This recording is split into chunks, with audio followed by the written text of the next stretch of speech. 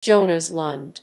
Jonas Lundh, born April 8, 1965 in Fagersta, Västmanland, Sweden, is a Swedish abstract expressionist artist, represented in a number of municipalities in Sweden and among collectors in the US, Great Britain, Denmark, Finland, Africa, and France.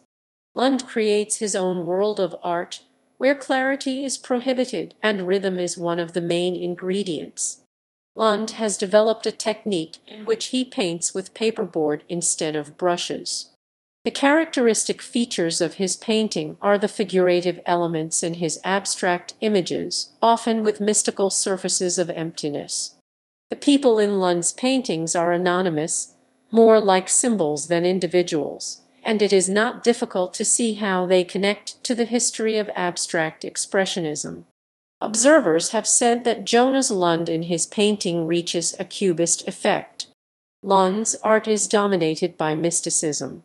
Some of his works have been compared to works by American painter Edward Hopper, as he has managed to concentrate the light and express something of the same loneliness in his paintings.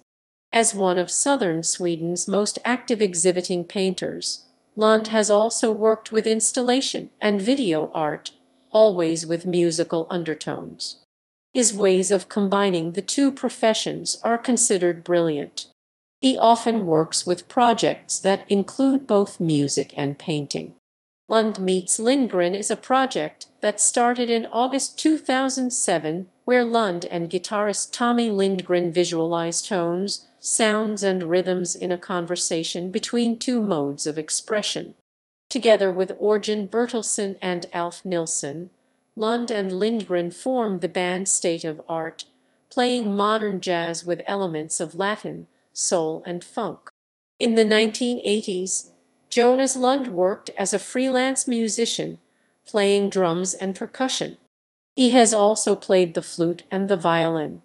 Jonas Lundh has spoken out against racism, saying there should not be any racism in music. Lundh is currently a resident of Sölvesborg. He lives with his family in the rectory from 1833, next to St. Nicholas Church, Sankt Nikolai Kirke in central Sölvesborg. In the old monk's hut on the ground floor is his gallery with entrance from the rectory gable.